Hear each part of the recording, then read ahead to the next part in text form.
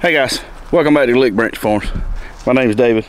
Today I was out here getting everything together, trying to wash out some trays. You can see all the trays I got stacked out here. Trying to wash out some trays, getting ready to start our cool season crops. You can see I got all these trays here. I still got to bleach those guys and take inventory on how many trays we've actually got to work with. You can see here I've got some beets started. We got yellow beets and red beets.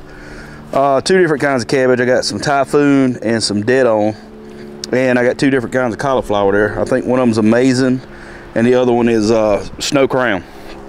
And it's mid-January here in North Carolina, so it's a little early to be putting out cabbage and things of that nature, but you know, I started them in December thinking that we were going to have the kind of winter that we normally have, but here lately, to be honest, it's been pretty cold.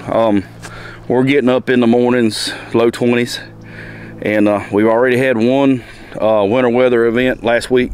We had a lot of sleet and a lot of freezing rain, put about an inch or two on the ground. No real issues, but this coming weekend, they're calling for accumulation of 3 to 6 inches of snow. So, you know, we're not used to that kind of weather around here, especially. So, I'm gonna walk down here in the garden, kind of give you an idea of what we've been working on. I gotta go let the chickens out anyway for a little while. But as you can see, we've got our cool season plot here and here. We got pretty much, you know, I say dissed in, but still got a little bit of work to do. But I've been adding this compost. You can see I got piles of it spread out here. I got a bunch over there. So I've been putting this compost in, and what I'll do is let it kind of sit there for a week or so. And I'm gonna get the big rototiller on the tractor and come in here and blend all this stuff in and get it ready to plant for spring. Now, normally I don't even attempt to start putting stuff in the ground till, you know, late March, because, you know, springtime temperatures around here are just freaking crazy. I mean, one day it'll be 70 degrees, 80 degrees, the next day it'll be 30 degrees and snowing. So, kind of give you an idea of what we got left out here. We got mustard greens, which the weather has taken its toll on it. You can see mustard's a pretty hardy winter plant, but even the temperatures we've had lately, I mean, you can see, you can just look down there and see the frost damage on it, especially on the red mustard. You can see it's been burnt pretty bad, and I still got some turnips out here I got to get out of the garden. Anyway, I'm gonna let these chickens out. Y'all ready to go? Ready to go?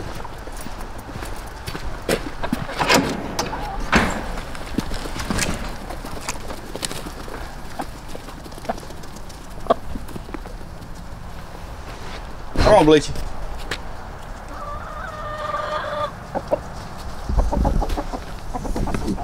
So all the white chickens, they headed toward the woods. Every time they head toward the woods.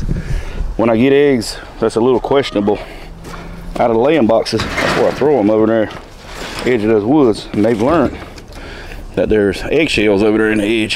That's where they go. I know. You might as well enjoy it while it lasts. But yeah, I let them out in the evenings while I'm around here. I used to leave them out during the daytime while I was at work, and I got to seeing a lot of feather, and I got missing a lot of chickens, so I only let them out while I'm down here now. Anyway, guys, get back over here to the garden. We are going to be starting our cabbage and our cauliflower and our broccoli here pretty soon. I've got three types of broccoli that I'm going to be starting this year for spring: Imperial, Marathon, and Green Magic.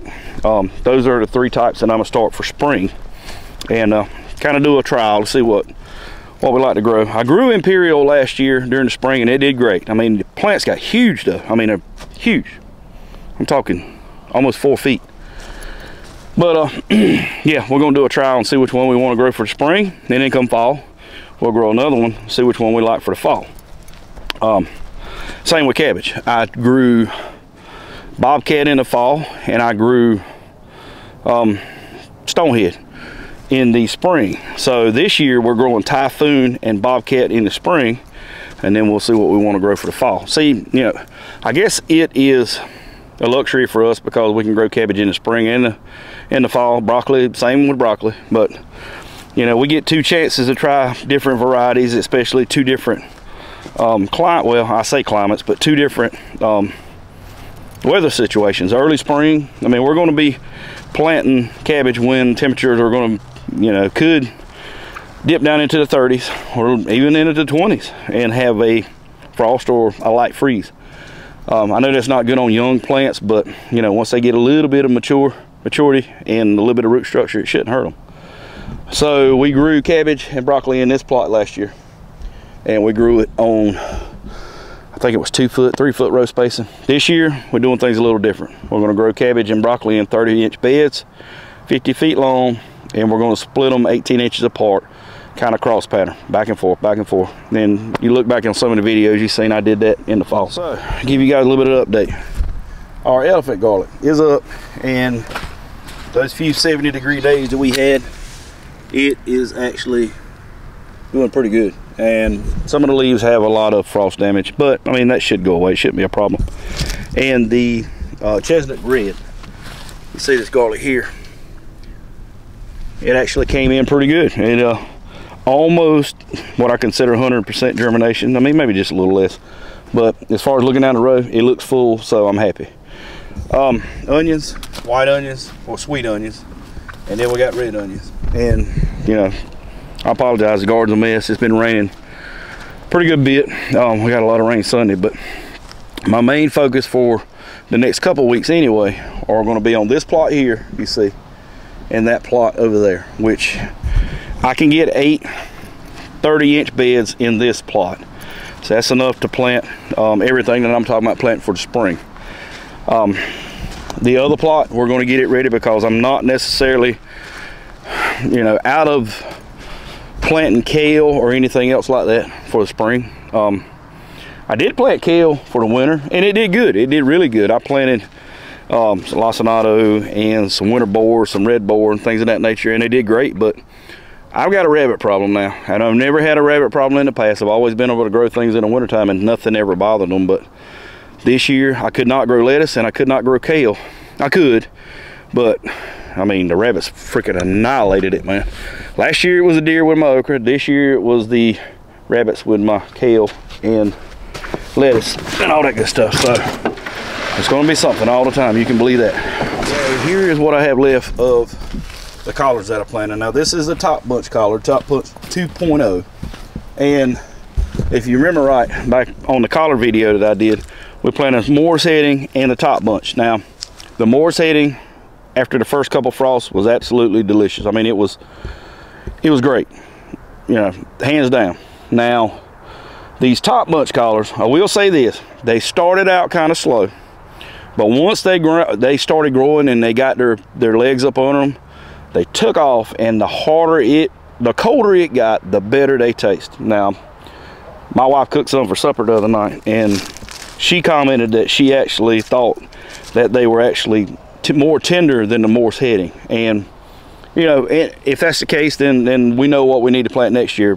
We'll plant the Moore's heading for the early season, and then we'll have a field full of top bunch for the late season. Now, as you can tell, the chickens are enjoying them too. But you know, these are some of the ones that we've already harvested on, and there's just little, you know, little bit left out here that, I mean, they're not hurting nothing.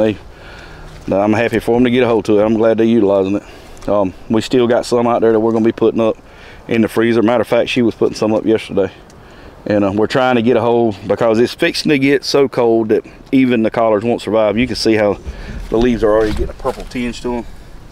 Here, over there has killed some of them, but I still got some good plants on that end, and that's where we've been working to get those out. All right, guys, so here's a project I've been working on a little bit at a time. I got a project I'm working on up at the farmhouse, and I'm just about done with it, so I'll be able to focus more attention out here. But you can see back here behind me, this little area of trees, there's a spot there. It's about a 40 by 70, I think, is what I'm fixing to clear off. And guess what? We're getting ready to build us a greenhouse.